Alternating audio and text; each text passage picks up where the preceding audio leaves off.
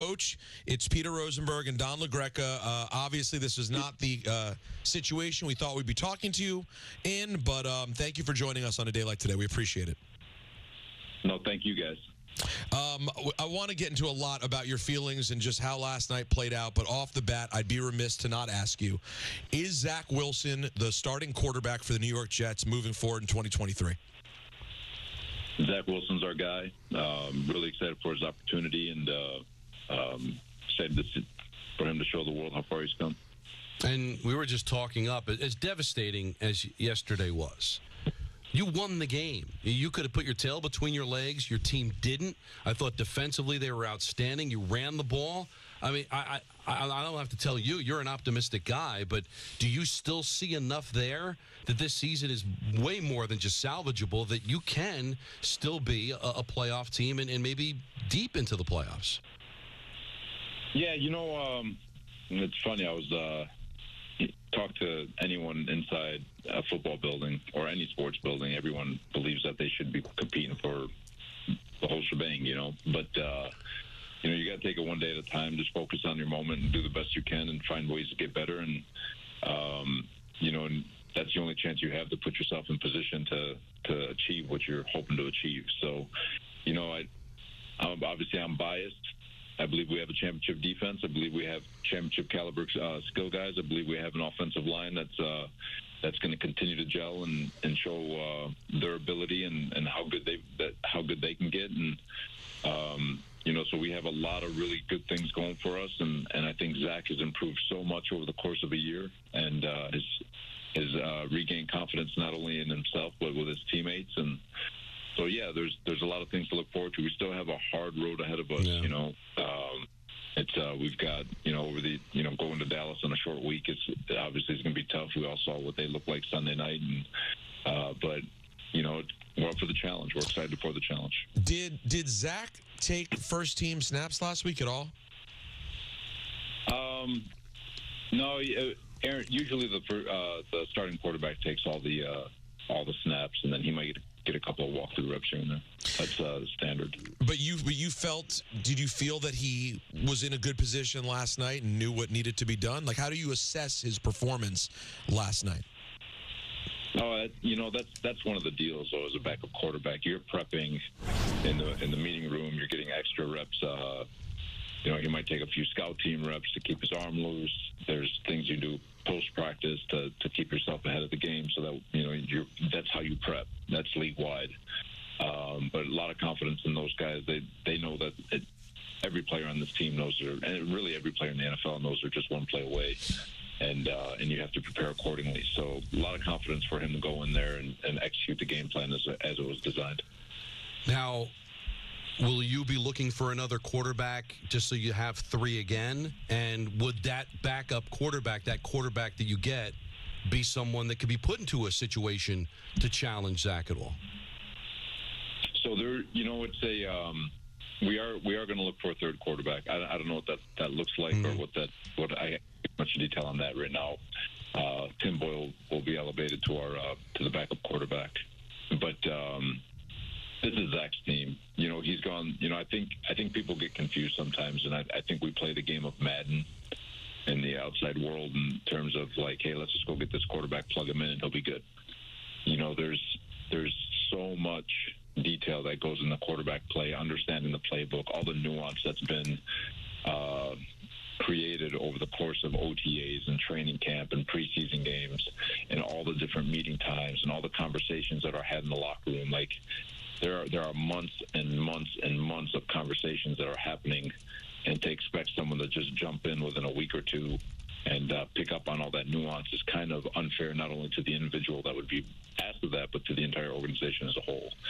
And so I think when people look at those circumstances, it just doesn't work that way. Now, so when it comes to Zach, we have a ton of confidence. Like I said, he's improved so much over the course of the year, confidence in himself and his teammates and all that. And so we're going to look to add a guy just so we can get a third quarterback. But for anyone to expect that third quarterback to jump in and compete, I think it's just unrealistic.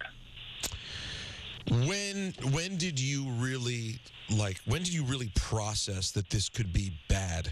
Was it within a few seconds, a few minutes? Was it not till halftime? Just take us through, as a guy, just what your emotions were last night when you realized what was happening. I think it was midway through the first. I asked somebody to go check on the quarterback, see where he's at, and came back with the bad news. So started on the first quarter. Yeah, it was just you just had a feeling that it wasn't going to be great news. Robert, when you I was hoping maybe he kind of rolled his ankle. Yeah, well, that's what I thought. I thought maybe you're getting a sprain and it just it hurt, but he'd be back, and then. Yeah, but this is a guy that's completely committed to your team, and completely committed to your team for multiple years. So I'm sure you haven't had a chance to process, and he probably hasn't had a chance to process. But do you feel like he can still, even from afar, be a positive, impactful player on your team, even though he's not playing? Do you still think he can help Zach and still be around this team, even though he's not able to perform? Oh, heck yeah. His presence alone, his voice, his words, his stories and conspiracy theories, all that good stuff, all of it is good. He's an unbelievable human being. He's got such thoughtful insight, and he's a pleasure to be around. So his presence is not only welcome but wanted. How much did you talk to him at halftime? Garrett Wilson shared with Barton Hahn earlier that he got just a moment with him, and that Aaron Rodgers' words to him were, "Sorry, kid." Did you get a moment or two with him at halftime? Yeah, I went in there, gave him a hug, and obviously we had to get to the adjustments, but just to acknowledge that we love him and his story's not over. And that's not just words you guys are saying. Like, we really get the sense from Hard Knocks and from hearing everyone talk, this guy really came in and won over everyone's hearts, huh? Yeah, you can't fake what he did for as long as he was doing it. You can't fake that. The amount of time he's invested in not only himself, this organization, his teammates, the fan base, the city in itself. The man gave up a big chunk of change. He's truly invested everything he could in this chapter in his life, and I just hurt for him. They lasted four plays, but like I said, it's not over. Knowing him and his killer instinct that he's probably going to come back even stronger. So, but we'll let him process what's going on. I'm sure he's still trying to digest everything that's happened. All right, so your team is devastated. You lost your leader.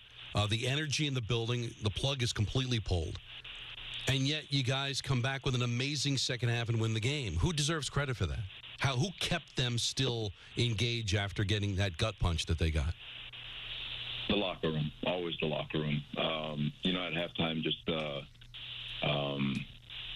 big thing, last year, I think people, sometimes we need a little reminder. We were down 14-3 to these guys last year, and we came back and won that game 20-17, and it was really kind of the same situation. It was 13-3, and I don't think there was a guy in the locker room that didn't think that we could come back, and offense was speaking the right language, defense was speaking the right language, and the challenge for our offense to go out and get points on that first drive, and the defense to continue to take the ball away, and we talk about straining in the fourth quarter, and if we just keep straining and we just keep fighting and we just keep playing to our standard, we'll find some cracks, and we did.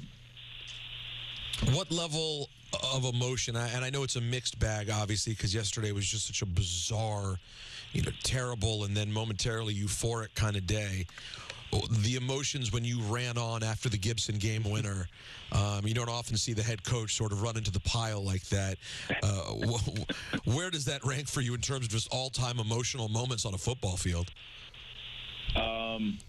Here's what I'll say. I've said this a few times. I'm going to say it again.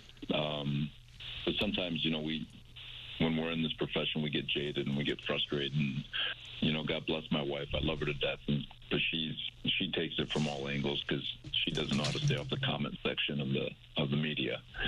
So there's a lot of anger. And I was like, honey, every once in a while I have to remind her that on game day, we are so lucky that we get to experience every emotion that the human body has to offer. We experience all of it in a 4-hour window. All the ups and downs and the ebbs and flows, the anger, joy, all of it. And I could safely say without a doubt that in a 4-hour window during Monday Night Football on September 11th, I think the entire city of New York, all the Jet fans anyway, felt every single emotion that can go through the body, and which is a blessing, and we are fortunate that we get to experience that.